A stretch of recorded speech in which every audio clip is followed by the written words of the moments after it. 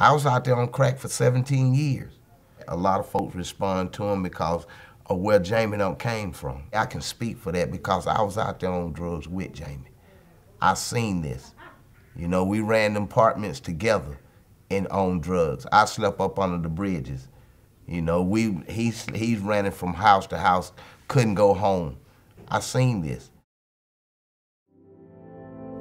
My name is Jamie Scott, and I'm the executive director of the Sparrow's Nest.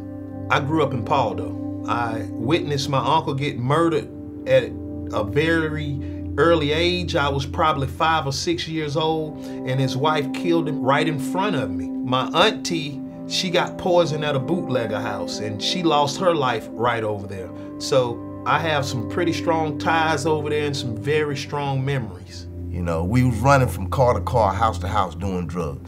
Didn't know when we were gonna eat, didn't know where we were gonna sleep, didn't know where we were gonna bathe. But now look at it. The Sparrow's Nest is a place that's focused on reaching the least, the last, and the lost. We love people right where they're at, no matter where they're at. I was a junkie who lived with a big dope man, and I was tired of it. I broke my back. I live in a tent. I've been in a tent since October 8th, 2012. I've never had to do this before. I had my own business for 28 years. I worked the same job for 36. I live over in the Bethel at Bethel Homes, and you know, a lot of my neighbors comes up here from Bethel Homes to the Sparrow Nest. I told them about washing clothes, the clothes closet. There's people over there that has younger kids and not able to get clothes. I said, girl, you better go up there to the Sparrow Nest and get you some clothes for them babies. You know, they come on up here and get them, and they really, really enjoy it. They really enjoy coming up here, not just getting the clothes, but really talking with everybody, enjoying coming up here. God doesn't look at the outer appearance of man, but he looketh at the heart, and everyone is important in the eyes of God. If there's anything that they can do for you, you know, they've helped me get birth certificate, ID, things that everybody else has closed their door in front of, you know, and that we come and the doors are open with a warm place, a hot cup of coffee, a smile, and I love you, brother. And to me, that means so much in the world. To get a hot cup of coffee in the morning like this, man, it can make your day. I never thought something so small could be so great. Anytime you can walk through here and say you're hungry, you will get fed. You will not get turned around, no kind of way. I'll hold their hand and take them to a place where they can go and get a hot shower, get a hot meal, get some warm clothes, but most of all, they get that love. Jamie introduced me to Jesus, and Jesus saved my life, really. He's the one that changed me, but Jamie's officially the one that sat down, talked to me. I feel safe here. I know they're out for my interest, you know. They're not out to gain for themselves, they're out to help us.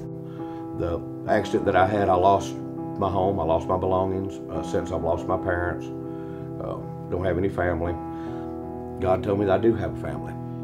Everybody here is more like family to me. They're really more like my family now. I mean, they just kept on, you know, pushing at me, and no matter how standoffish I was, they'd never let go. You know, they always just kept pushing. And I mean, I get clothes here, otherwise I wouldn't have been clothed. And when I came in here and stood right here, I seen Jamie walk through that door. And I mean, I lit up like a light bulb. I felt at home right then because I knew who I was around that been there where I've been, that can help me stay clean, can help my mind stay motivated with the Lord and keep me on the right track.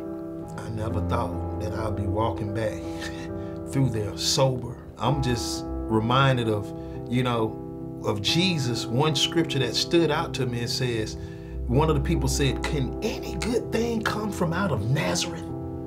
You know, and when I look at that scripture, I think about my life. When some people probably say, can any good thing ever come out of Paldo? And God did it for me. And he's still doing it.